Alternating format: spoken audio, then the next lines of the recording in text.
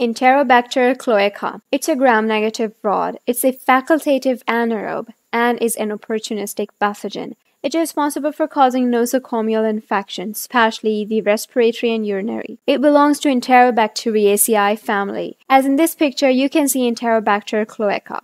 Assalamualaikum everybody. Today we'll be looking at Enterobacter cloaca. But before getting into the video, I'd like to tell you guys that these videos are meant for educational purposes. Things and treatments may change with time. If I get wrong or miss anything, your input is always welcome in the comment section. So, grab a pen and a notepad and let's get started. Enterobacter cloaca is oxidase negative, but is catalase positive and urease positive. It is lactose fermenter and is indole negative. Before talking about Enterobacter cloaca in more detail, we should know about the bacterial classification. If you guys are watching my bacteriology videos for a longer time, you now might have memorized this chart. Bacteria are classified into spirochetes, also into acid-fast based on acid-fast staining, and there's an exception, that's the Mycoplasma bacterium. Bacteria are also classified based on gram staining into gram-positive, we are done with all of them, and also into gram-negative. Gram-negative are further subdivided into cocci like Neisseria, Neisseria gonorrhoeae, and Neisseria meningitidis, and rods, which are further subdivided into aerobic like Pseudomonas,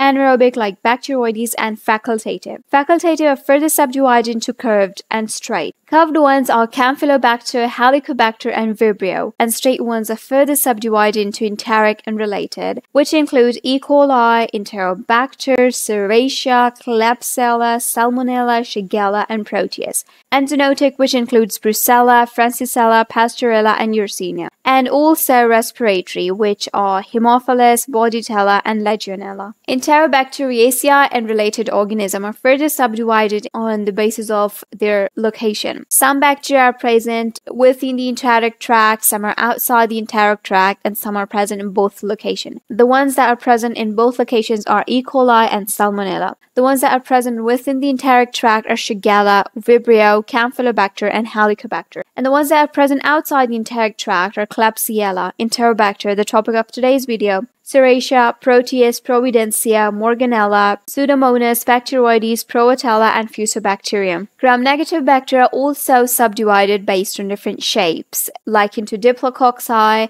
cocobacilli, rods, and comma-shaped. Diplococci are further subdivided based on maltose fermentation.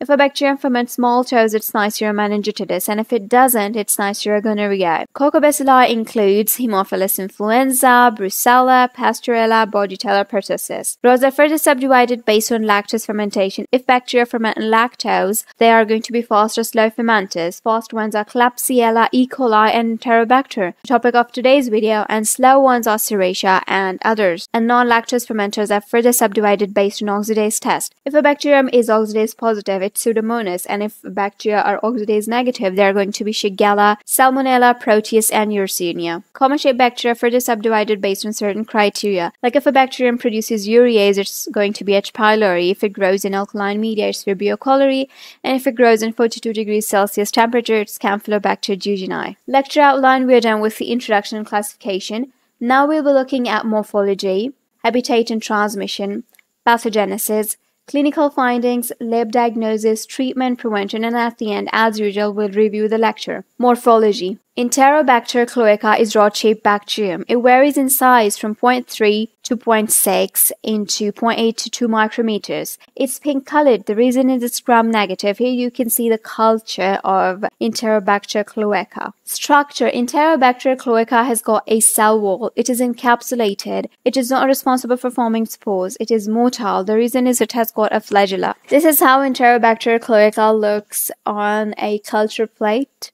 Habitat. Human beings are the hosts of Enterobacter cloaca, and it is the part of normal flora of the large intestine. But it can also be found in soil and water. Transmission. Transmission occurs when the colonic flora of the large intestine colonizes the infection sites, or by using contaminated intravenous fluids, total parenteral nutrition solutions, and medical equipment. Pathogenesis. Enterobacter cloacae is an opportunistic pathogen, which means it will cause a disease whenever it will find an opportunity. So, Enterobacter cloacae causes disease in immunocompromised patients, like those people whose immunity is compromised. Patients having severe disease such as AIDS, acquired immunodeficiency syndrome. It mainly causes nosocomial infections, and it causes diseases in urinary tract, which is urinary tract infection, UTI.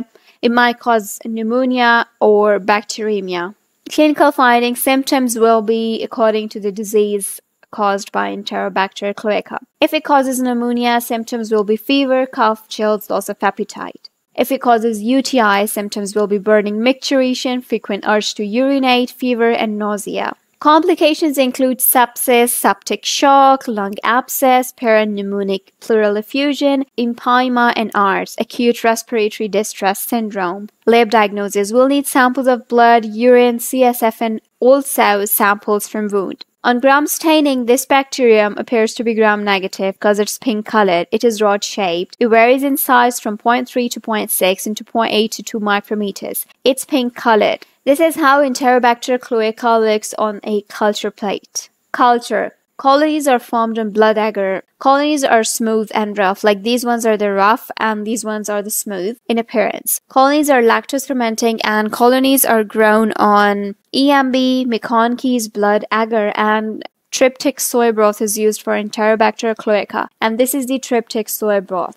Other tests, we can go for blood tests like CBC or blood culture. And urine tests are going to be urinalysis. And we'll also go for relevant imaging like CT, X-ray, or MRI related to the organ infected like lungs, urinary tract, or so. Treatment of infections caused by Enterobacter cloacae involves carbapenems, beta-lactams, beta-lactamase inhibitors, fluoroquinolones, aminoglycosides, trimethoprim sulfamethoxazole, third or fourth generation cephalosporins. Prevention. There's no vaccine available for the infections caused by Enterobacter cloacae. The patient should stop the inappropriate use of medicines, those medicines which are not required.